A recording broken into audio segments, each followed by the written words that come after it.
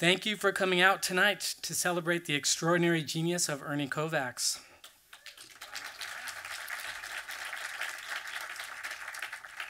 There's a lot of people to thank for a night like tonight, and I'll start with our esteemed guest, Josh Mills, who is son of Edie Adams and also keeper of the flame with Edie Ad Productions for everything Kovacs. The great Susan King, independent journalist and longtime writer for the Los Angeles Times. Got to thank Paul Malcolm, who does heroic work here at the Wilder all the time. Randy Yentak in our digital lab, and our friends and colleagues at the Library of Congress and at Retro Video for making this evening possible. Extra special thanks to the late, great Edie Adams for her work, heroic work, groundbreaking work to ensure that the legacy of Ernie Kovacs survived to be shared, studied, and enjoyed as we're going to do tonight. There's also a couple of other people that intersected with Edie during her time when she was doing this. One is the archive's longtime television archivist, Dan Einstein, who was our archivist for 40 years and helped Edie with some of the things she was doing. And there's someone else here named Robert Haxby, who was with CBS forever and helped Edie as well. And these are people that is part of the reason why we're able to do this tonight is because of them. For what we're screening tonight, for the most part, we're going to be presenting Kovacs' work with minimal intervention in the context of the entirety of his broadcasts as originally seen by TV audiences. The first two segments we will screen are a mashup of two surviving kinescopes from 1951, including a bit not on home video due to music rights. These shows and the half-hour program from 56 that will follow illuminate a freewheeling improvisational Kovacs, literally live, in real time, reshaping the spatial and artistic confines of the 4x3 cathode frame in ways that continue to influence the medium to this day.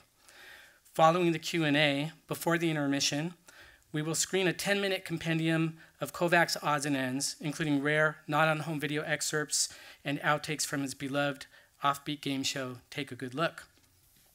And then after intermission, and be sure to come back after intermission, we will finish the evening with two complete 30-minute episodes of the acclaimed specials Ernie Kovacs made for ABC in the early 1960s. The last of which originally aired posthumously on his birthday, January 23rd, 1962, just 10 days after he was tragically killed in an auto accident at age 42. These ABC programs demonstrate the comet-like progression of Kovacs' pioneering transformation of television within a very brief time span. In select ways, the tape specials are the opposite of the earlier kinescope programs we will see. The humor is finely distilled and timed. The bits are executed with tight precision, highlighted by Kovacs' brilliant and completely unorthodox mastery of then newly emerging videotape technology. It is evident in these final masterworks that Kovacs had not only redefined television, but had elevated it to a new surreal electronic canvas. So please enjoy these tonight, and I'm going to welcome for a short introduction Josh Mills, also Edie Adams' son.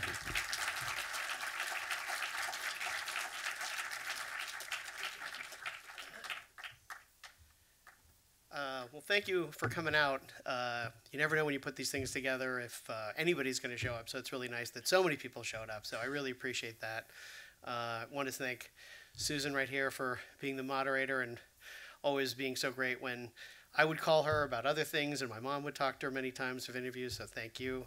Thanks to the UCLA Film and Television Archive for finding some rare stuff that I've never even seen, so that should be a lot of fun. And I just hope you guys enjoy it, and enjoy. What a terrific crowd. I'm so glad so many people showed up. I have to tell you, I grew up in an Ernie household. That episode of the Ernie Kovacs show, in fact, aired on my mother's 26th birthday. And undoubtedly, she watched it in our little one-bedroom apartment on South Mund Avenue in East Orange, New Jersey.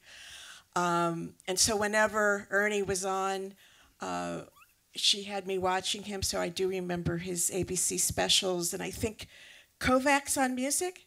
Yeah, absolutely. Yeah. And I remember trying to, seeing the ad for Sailor Crooked Ship, and going, Ernie, you know, but we didn't go to that one. And I remember when he died.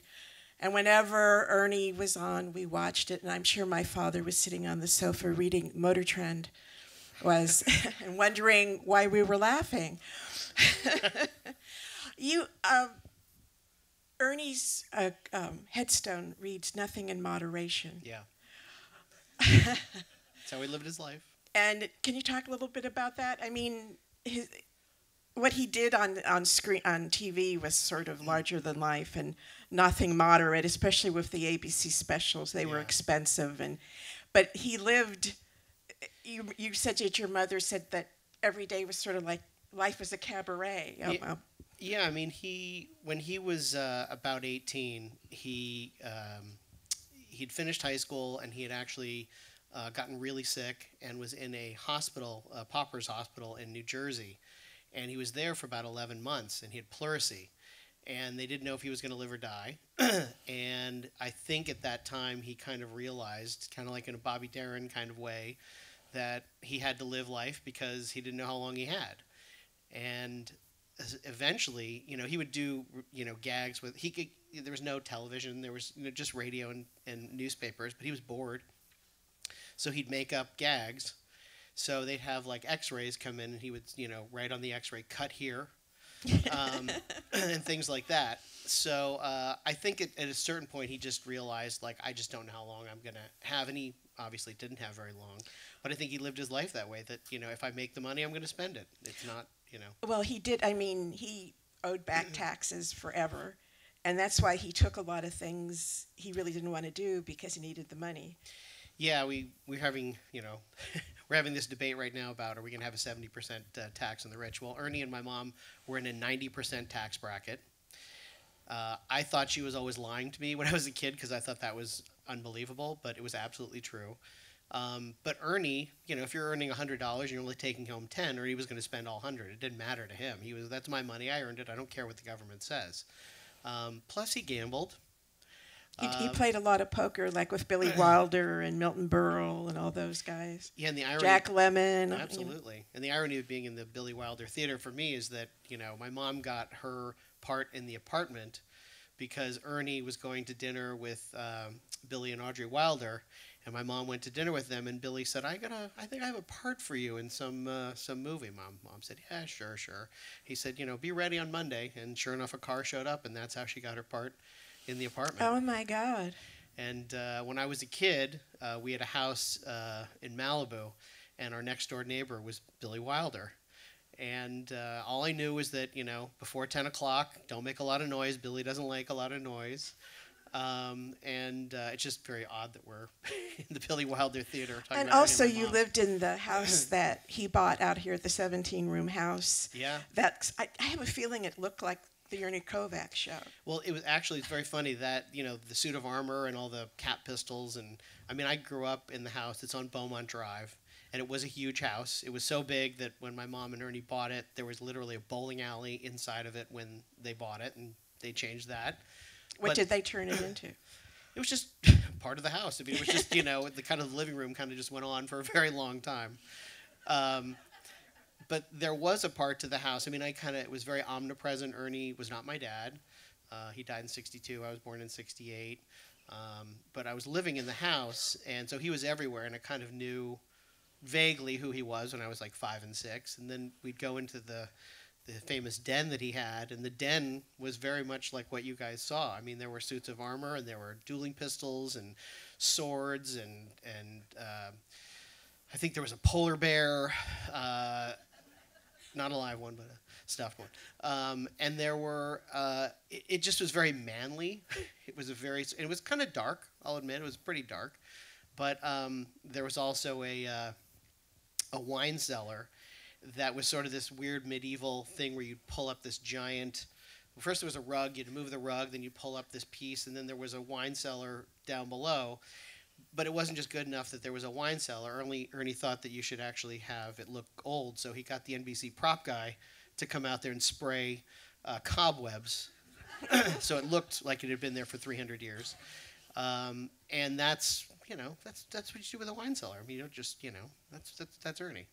And there was that one show that he hosted where he was silent movies? Yeah, Silence Please. And it looked, I think I remember seeing something on PBS, and it looked like that's the room where he hosted it. Yeah, I mean, his den was sort of his inner sanctum. I mean, there was a sign outside where it would say, "Not now," meaning they're playing poker, don't come in. Even if somebody had sandwiches or food, it could be a 24-hour game, don't come in. But yeah, that's where he did it. And, Ernie did need the money, I think, at that point. And he brought the cameras to him. He didn't want to go anywhere. So that's why they did. Well, you were saying, too, that he did take a good look because of the sketches, that he wanted to get enough sketches. So if he did another series, he would just run the sketches. Yeah. And he wouldn't have to show up. My mom maintained that, Take a Good Look was like 50 episodes, 49 episodes, something like that. And she maintained that he was banking enough clips so that essentially he would actually be able to have a special and not show up. So he was kind of thought, well, if I'm getting paid, I might as well get paid twice. So that was what her philosophy was. She thought that's what. And he the was show doing. that really put him on the map was The Silent Show in 1957. Yeah. Can you talk a little bit? Because he appeared after, it was live, it was in color, and it was, they had, Jerry Lewis was the big deal that night. NBC had given Jerry Lewis a special. Right. And you were saying that no comic wanted to follow Jerry Lewis, but Ernie's your father. Yeah, you're sort of Ernie said, "I'll do it." Yeah, I guess Martin and Lewis had broken up, and NBC said, we need to have Jerry Lewis, and we're going to give him 90 minutes. He could do whatever he wants. And Jerry Lewis said, "I only want to do 60 minutes. I don't want to do 90." And no comedian wanted to do the back half of the 90 minutes. And Ernie said, "I'll do it, but you can't. I'm going to do what I want, and you can't tell me what I can and can't do." And they said, fine. They didn't care. They just wanted to fill the 90 minutes up. So what happened was it aired. Jerry Lewis didn't really go over that well. Ernie's went over incredibly well, and very soon he was on the cover of Life magazine, and that's sort of what made his career. And that's where he introduced Eugene.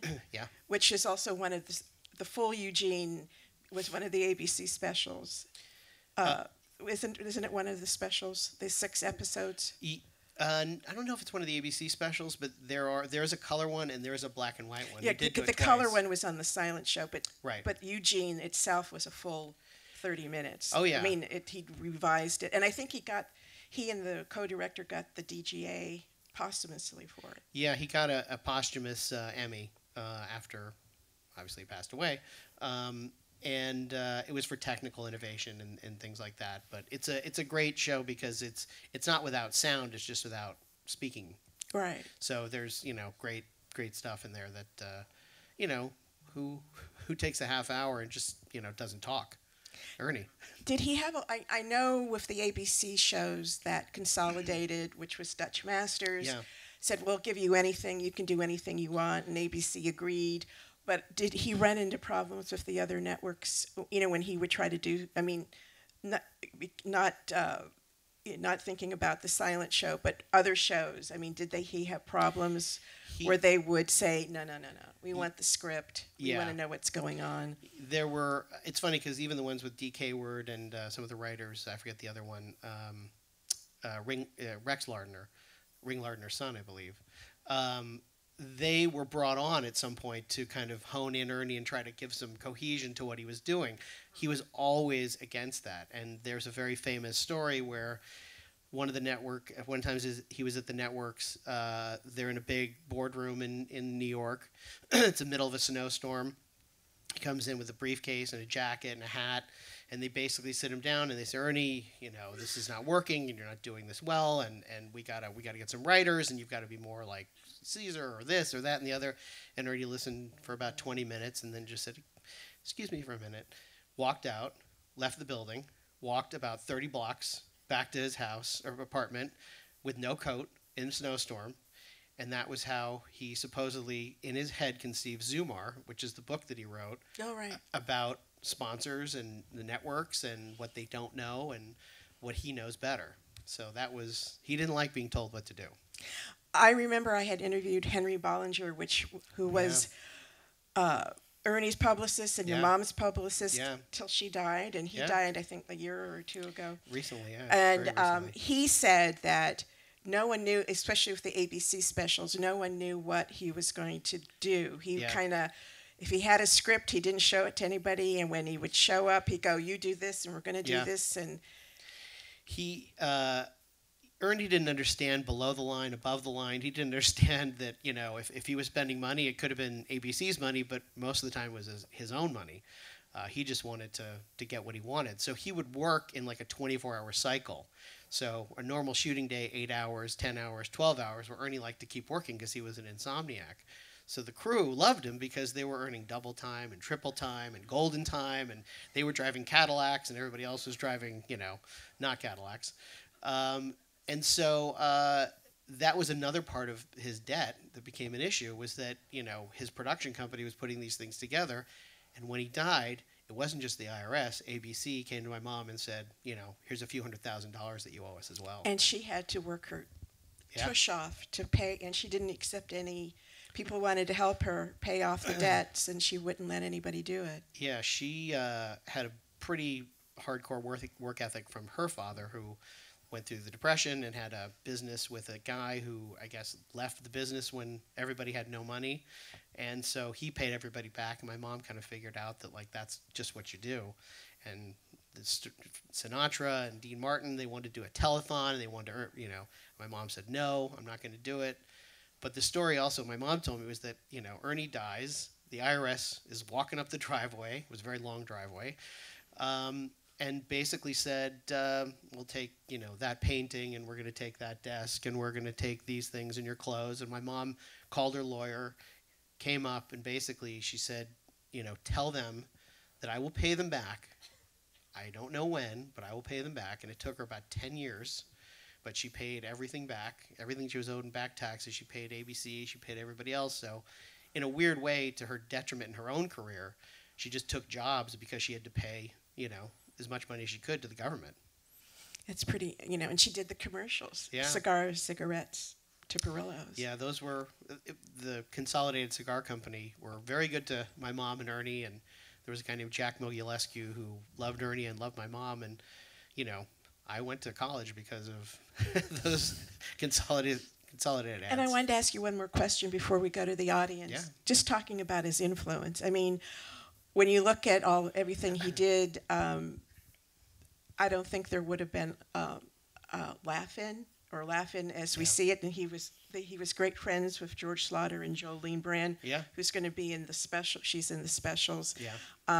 You could look at Letterman and Conan O'Brien and Monty Python, and I think even, you know, like Andy Kaufman, and I even think, you know, Johnny Carson, you know, like Art Fern. Art Fern kind of reeks of Ernie Kovacs in a way. I could kind of feel. Well, the thing that always, I don't know if you guys see it as well, but he's the most relaxed person on television I think I've ever seen. Like, things go wrong, he doesn't care. The joke is almost the fact that there is no joke. I mean, it's almost Well, he didn't surreal. like punchlines. No, and my mom said he could not tell a joke. He was not a stand-up comedian in any way, shape, or form. He could not go on stage and tell a joke. He just had a way of thinking that was really strange, and to the point, you know, that you were saying earlier about the crew, he didn't really have, you know, a script, or he didn't have a lot of stuff for the ABC specials. He had ideas, but he would say to the crew, like, okay, so here's the deal. I'm going to get into, you know, a thing of water, and I'm going to smoke a cigar. And they would go, okay, how do we do that? And he would say, figure it out. And so they were challenged in ways that they weren't thought of, you know, they didn't have ways to do this back then, and they figured out that, you know, if we put milk in his mouth and he smokes a cigar, it's going to look like he's smoking. So the crew loved him because not only were they getting paid really well, but they were being very creative too, and they didn't get to do that a lot.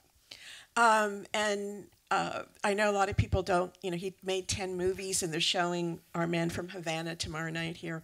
One of the better ones. But he was always good. I mean, he believed in all those characters, and he was there full throttle.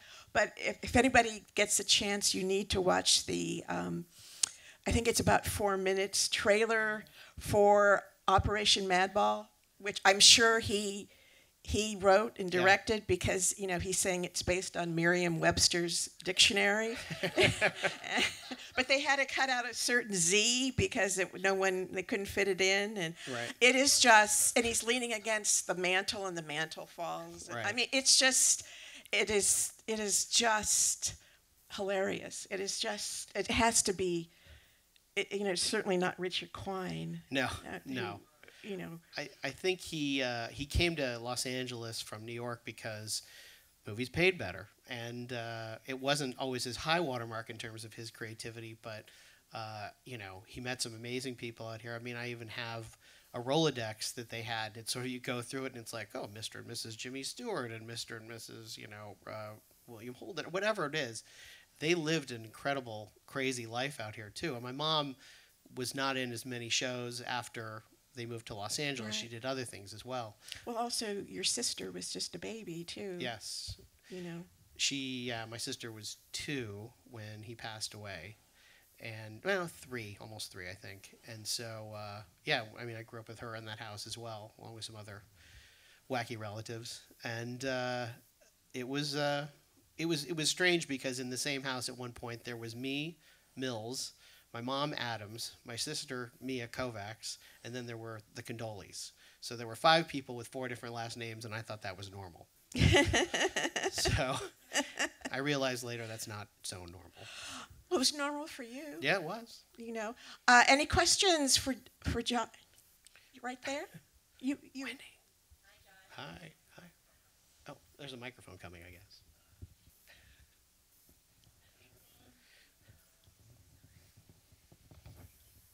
Hi, Josh. I told you I had a cue Yes. tonight. Yes. Okay, so you and I have talked a lot about Kippy and Betty. Yeah. And my question has to do with that. So we know that Kippy has passed away, and Mark earlier, mentioned you are the keeper of the flame. Yeah. So my question is, where's Betty? I mean, does she even live nearby? I mean, why isn't she here? And what is she doing? Is she planning on doing anything for this event or the Centennial? I probably have met Betty 10 times my whole life. I spoke to her once after my mom passed away, and that was it. But there was never, quite honestly, a very tight bond, I will say. So the one thing that I think was difficult for the girls to understand was that they thought that Ernie, my mom was given all this stuff. My mom bought it all back. So she paid for it once when she bought it the first time, and then when the IRS came, had to buy it again. So I think there was a little animosity, frankly, that they felt like they deserved more. And so it's a little difficult.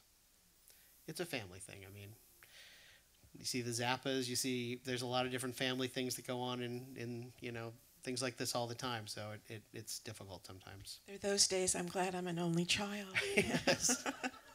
Anybody else? Gentleman over there?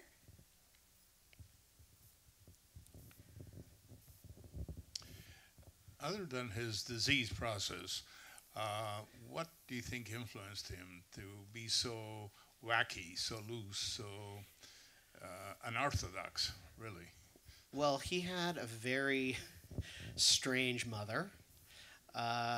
Mary Kovacs, who I never met, was this Hungarian whirlwind. And if you've ever seen, it's okay, the Between the Laughter movie that Jeff Goldblum did, playing Ernie. Cloris Leachman plays Mary Kovacs. But I'll give you an example. After Ernie died, Mary would be very histrionic about a lot of things, and she would get very upset about a lot of things. And for a couple of years after, everybody kind of had to placate her and say, it's okay, Mary, it's just being Mary. Well, one day she starts screaming, "The cars run over me, the cars run over me." And everybody comes out, "Yeah, Mary, the cars ran over you. I've got to get to the hospital, the cars run over me." "Yes, Mary, we'll take you to the hospital." They take her to the hospital, and sure enough, they open up her shirt, and there's a tire track across her chest. And it did actually run her over, but because she was so histrionic and strange and whatever, no one believed her. Well, I think Ernie, when Ernie was a kid, they had no money. His father was a policeman. but they didn't have very much money. And then all of a sudden they had a lot of money. He became a bootlegger. So his mom bought him a pony. I mean, they lived in Trenton. It's not like they're, they're in a city. And didn't he go to that private school? I went to a private school. He skipped 2 grades? Yeah, he was like, if you look at pictures when he was, 6 to 10, he looks like little Lord Fauntleroy. I mean, he's dressed up in this, like, ridiculous outfit, and it was because of his mother. Well, Prohibition ends, and they have no money again. So he kind of lived a very eccentric life with them. Supposedly, I'm going to try to get this right, Pop Kovacs said to my mom about Mary, how does it go? If you see her, wait, I'll never get it right. Something like, basically, if you see her smiling, you okay. If you see her grin, you run. So everybody kind of knew that they were kind of wacky, and I think that's where he got it, was probably his mom. Anybody else? Gentleman over there. Hey, Josh. Hi, Skip. Told you I'd be here. Yes. I just found out something this week, and you would be the only one who knows. I got a list of every Playhouse 90. And it has generally been supposed that Strangers When We Meet was Ernie's only dramatic on-screen. Yeah. But this Playhouse 90, and I assume everything that's known has been digitized or whatever, has this turned up? It wasn't I Was a Bloodhound? That wasn't the one. It was. No, it's not that. I forget what the name was, and the reason it sticks out is the music is by Robert Trasny. Yeah. That was that a Ronald Reagan? GE Electric Theater. He did a GE Electric Theater. Too, That's what Reagan No, this is a Playhouse 90. Okay, he did do one, and I don't remember. I have not seen it. Okay, it hasn't turned up then. No, it's not. It wouldn't be an archive, because what happened was when Ernie died in '62, in about 1963-64, someone who worked on Ernie's show said to my mom, called her up and said, "Hey, I think you better know about this. They're using Ernie's tapes and kinescopes, or mostly tapes actually then, for they're recording over them. They're using them for PSAs. They're putting weather reports." Same thing happened to Monty Python. Exactly. Terry Gilliam got a phone call, said, Yeah. "We're throwing this out. Do you want them?" Right. And my mom, with no real recourse other than to just buy them, took insurance money that she got from Ernie's death and bought all of his stuff. And that's the only reason this stuff survives, is that she actually went out in 1963 and she'd been storing them, paying for them from 1963 till she passed away in 2009. With, up until the 70s, there was no, even beta, there was no VHS, there's no way to, so it's really because of her that this stuff survives. But there was all sorts of bootleg out there. There were companies on video, because I remember I wrote something and I got Henry was calling, going, "Oh yeah, we're trying to stop that." Yeah, there was at one point Rhino put something out, and there was a couple other Video ones. Yesteryear, Yes, I think exactly. was another one. You're on top of this one on the bootlegs. But my mom was very serious about making sure the copyrights were hers and making sure that people didn't exploit it, and she held on very tightly to his whole archive. But you said that you saw it about 20 years ago. The last thing he did, and in fact he finished it the day before he died, was that show. It was a TV pilot for CBS with Buster Keaton. Right. But the family, they wanted to air it at CBS, and Edie said no. The family said no. Well, I think it did air. Did it? I think it did. I think there was probably a time period where it was supposed to air, and they kind of postponed it a bit. But it was called. It's like The Prospector or The Woodsman, he plays like a carnival barker, and Buster Keaton plays sort of like his Tonto in a way. He's silent, he doesn't say anything, and I think Ernie wanted to do it because he got to work with Buster Keaton. Obviously, who wouldn't want to do that? But it's it was the most conventional thing he probably did, I would say. Well, when you're mentioning Buster Keaton too, especially when you look at the ABC shows, so much of it is silent. Yeah. Or like silent show, and just with the innovations that Buster Keaton did, and pushing the envelope and pushing down the fourth wall, in a way, Ernie kind of feels like the TV. he smiles much more than Buster Keaton, but Yeah. that kind of innovation in the use of, silent comedy versus, because there isn't that much dialogue in the specials. No, and my mom said that, Ernie was the kind of person. Well, first of all, I don't think he was happy unless, there were 15 minutes before air and he didn't have anything and he had to write it down like that minute. He thought that was the way you should do everything. At the very last minute, it's going to be the best, it's the freshest, nobody, knows what you're doing. But there's a funny story that I'll mention that about Henry Bollinger you were talking about. So Henry was this amazing publicist. He is just a fantastic guy.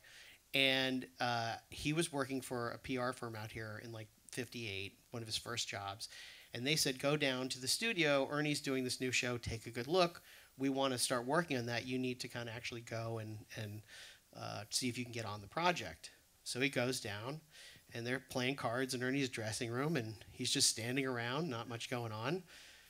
Doesn't get a chance to talk with Ernie. They say, go back. You got to go back the next day. He's there for 2 weeks, not 3 weeks, 2 weeks. And he's waiting around. No one's talked to him. They keep telling him to go back. And finally, one day, someone calls and says, Ernie, you're wanted on the set. So Henry's standing, and he says, here, take my cards, play my hand. So Ernie does his routine, whatever he has to do on stage, comes back, and Henry actually won some money for him. And Ernie goes, how'd I do? He goes, well, I think we did pretty good, actually. He goes, you're the publicist that I've been hearing about. He goes, yeah. He goes, you're hired. That's so cool. So that's how they started their relationship. That's so wonderful. Yeah. Anybody else, guys? No one's going to bite. Down here? He died in a very mysterious way. Do you know the history of what happened that day? Well, only that, what everybody else really knows is that, he was in a single car accident. Corvair. Yeah. My sister passed away in a single car accident the exact same way 20 years after that. So it was, in January, just like we had these terrible rains. It was raining, just like that in 1962. Everybody talks about terrible LA drivers, but when it doesn't rain, there's a lot of oil and stuff on the road, and I think that had something to do with it. Who knows if there was really a cigar that he was trying to light? That could have been a Ouija type. That's what I had heard. And yeah. Also, it was 1:35 in the morning. Well, he'd also, prior to that, I know he'd been working. First of all, he was an insomniac. I mean, he didn't believe. He really did like to, take a steam, and kind of mellow out that way. But he didn't really sleep all that much. So I think combined with the fact that he was working so much, and wasn't sleeping, and went to this party. It was actually, I believe, it was Milton Berle's son's adoption party. At the Wilder's house, and I think it was late at night, and Edie and your mom had taken a separate car. Yeah, my mom drove the Corvair to the party, and Ernie drove like the Rolls or something like that, or a station wagon, I forget what it was, but a heavier car. And Ernie said, no, it's raining, you take the heavier car, I'll take the Corvair, and that's pretty much why he died. So I mean, I don't know if I've actually never seen the photo that everybody talks about of him hanging out of the car. I've never seen it. It's really horrific, and but, that was in the paper. Yeah. I mean, oh my God. And it seems, I just get the impression that was sort of a posed photo that someone had gotten there before the police and actually had. That's my impression. I don't know. Oh my God. Oh, yeah. I hope they weren't with the Times. I think it was the New York Daily News, actually. It was awful. I saw, and I've been very Ernie the past month. Yeah. And so, Yeah. in all my Ernie readings and reading up again on him, there it was. Yeah. And it was like, I don't need to, Yeah. Well, just that they would do that. And they did do that back then. Yeah. Just gruesome. I remember, my mom telling me it was it's all, it's front page stories on newspapers across the country, and, it was a really, someone here, actually, I don't know who it was, that, like, it affected me more than Kennedy. I was like, wow, that's quite a, Well, as I said, I was, legacy. having breakfast at the age of 7 in Miami and hearing it on the radio. And going, Ernie, Ernie. Yeah. It was very, even at 7, I was very upset about it, Anybody else? Okay, we have to stop, but please stay and watch the outtakes, which none of us have seen. I've never seen these. So and then there's going to enjoy. be an intermission, and then you get to see the two of the specials, including the last one. And the last one does have a special surprise appearance at the very end by one of his most famous creations. Yeah. We'll see. And Jack Lemmon told me that he was often. Oh yeah, what was the story? You should just tell us really quickly. What was the story that Jack Lemmon told you about Ernie? Well, just that he was one of the Nairobi Trio.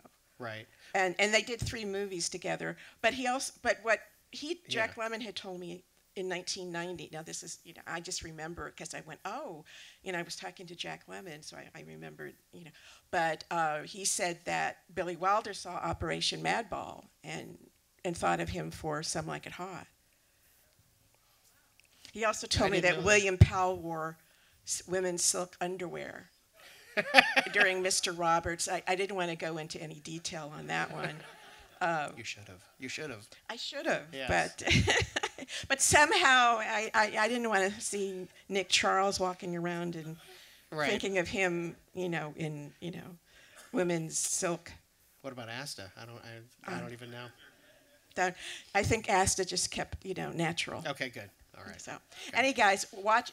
Let's enjoy this and enjoy the 2 specials. And thanks so much again for coming out. Thank and you. let's give a hand to Ernie, because that's why we're here tonight.